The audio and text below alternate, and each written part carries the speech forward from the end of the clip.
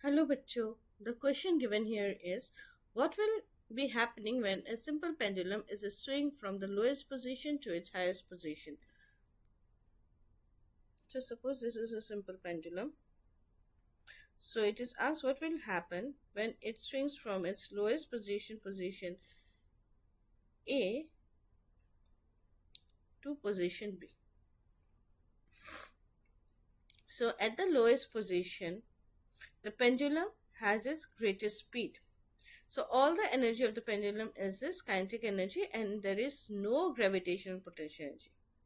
Now this kinetic energy, when it goes high up, then it will be reduced to minimum and the potential energy will be maximum.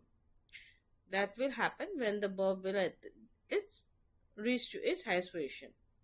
So the correct option is kinetic energy will be reduced to its minimum and potential energy will be maximum. That is option number A is our correct answer. Thank you.